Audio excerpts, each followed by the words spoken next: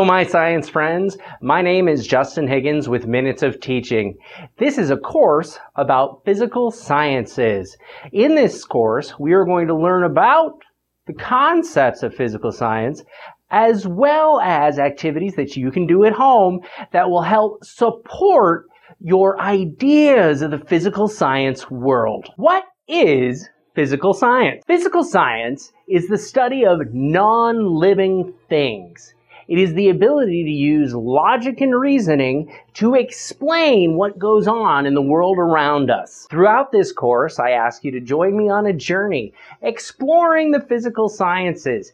How do we understand them? How do we measure them? How do we describe them? We will separate our discussions of physical science into 7 categories. How do we think about the world around us and describe it scientifically? We will study the structure of matter, the atom, and how we see it in the world around us. How things move, mechanics, and why they move, dynamics, the movement of energy throughout our world, heat, hearing the world in waves, sound,